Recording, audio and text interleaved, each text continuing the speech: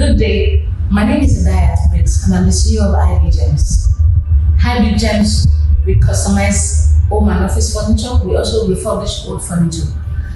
I've worked in a furniture company for 18 years, and while I was there, I realized that low-income earners could not get good quality furniture at affordable price.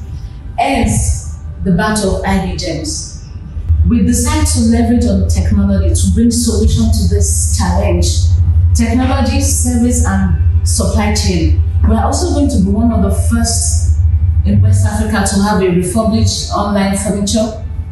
Our market segment is target group, corporate organization, upper lower class, middle class, Africans and diasporas, and the lovers of African soft furniture. Total addressable market is $171 million. And serviceable obtainable market is $5.113.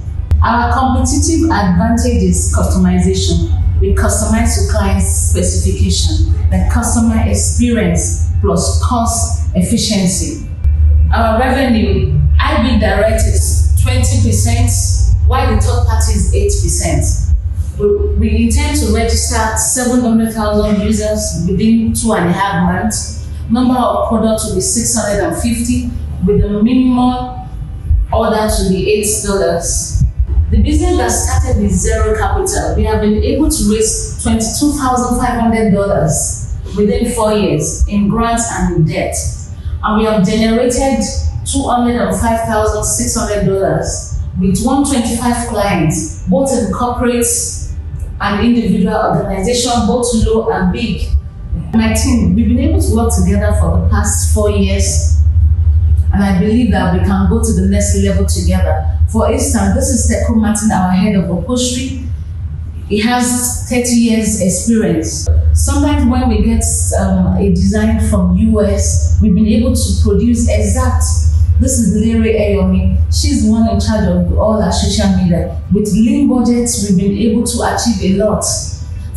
We're asking for the fund of $400,000 to develop e-commerce portal and app, working capital to grow operation and logistics infrastructure, to hire the best talent to work with us.